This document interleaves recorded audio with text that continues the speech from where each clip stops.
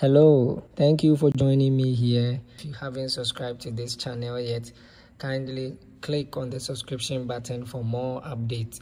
In this video, we have formation of differential equations. How do we form a new differential equation when we have been given another equation to be used? So we have the differential equation y equal to a sine x plus b cos x, where the letters a and b are called the arbitrary constants.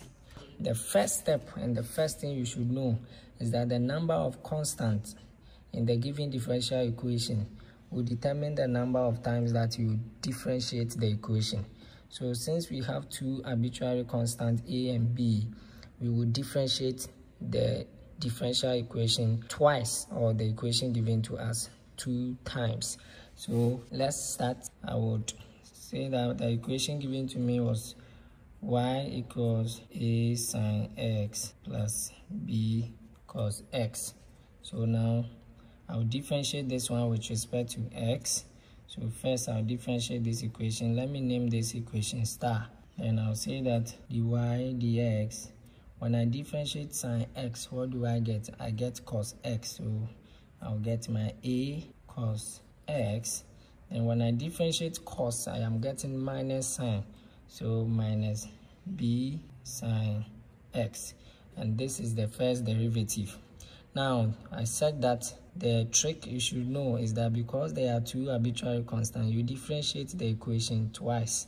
So this time we will differentiate this the second time by getting the square y over dx squared, second derivative, equal to, when I differentiate cos, what am I getting? I'm getting sine. So we are now differentiating this one. I'm getting minus a sine x. If you still don't get this, the differential of a cos will give you minus sine x. So that is it. The constant is already there, so I'll rewrite it. When I differentiate sine alone, I'll get cos x. So there's minus b here, so I have minus b cos x. So now I have minus a sine x minus b cos x. I am done differentiating the equation twice. So the next thing I have to do is to look at it and manipulate it. So when I look here, I have negative here, so I can factorize negative 1 outside by getting the square y over dx squared, giving me minus 1 a sine x plus b cos x. So this is what we have. Now we can look at this very critically and see if we can do something about it again. Now we can see that everything inside this bracket is the same as a sine x plus b cos x is the same. So we can say that everything here is equal to what? Y. When you look at this, it is a sine x plus b cos x, which is similar to whatever we have in equation star. So therefore, I can put in equation star into what? The second derivative. So I'll say that, but y, from here, y equals a sine x plus b cos x. So now I can substitute this inside by saying the square y all over dx squared will give me minus 1 into bracket y. So I am getting the square y all over dx squared giving me minus y. So I can rewrite this by saying this is giving me the square y all over dx squared plus y equals 0. So now I brought this one here, and this will be my final answer. So I have formed a new differential equation in the second derivative, giving me the square y over dx squared plus y equals 0. So this is my new equation that I have formed.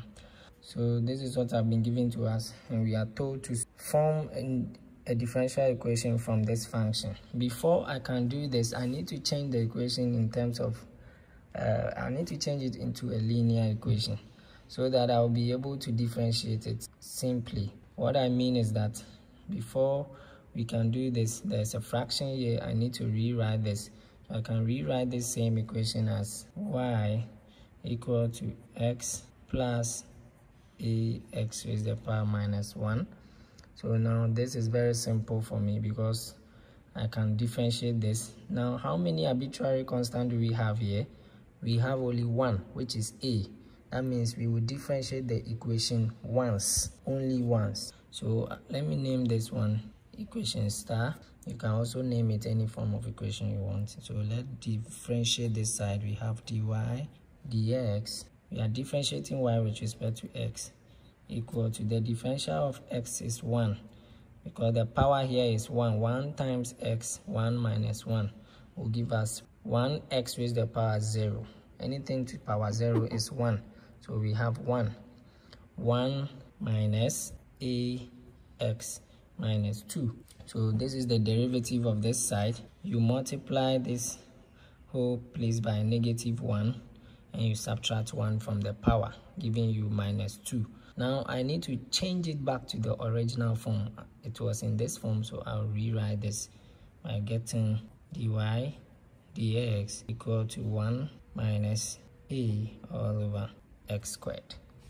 So when we get here, we are not done. All we need to do is to locate the original function given to us, y equals x plus a over x. Because there is an a here, we want to get rid of this a, and so therefore let's make a the subject here and we substitute it here so that we form a different function, getting rid of the constant. So now from equation star, I have y giving me x plus a all over x. I want to make a the subject of the equation. I want to make this one stand alone, so I can get y, bring the x here, minus x, giving me a over x.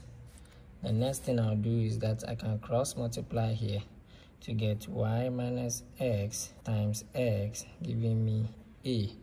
So therefore a equals x into bracket y minus x. So now let's name this one equation 1.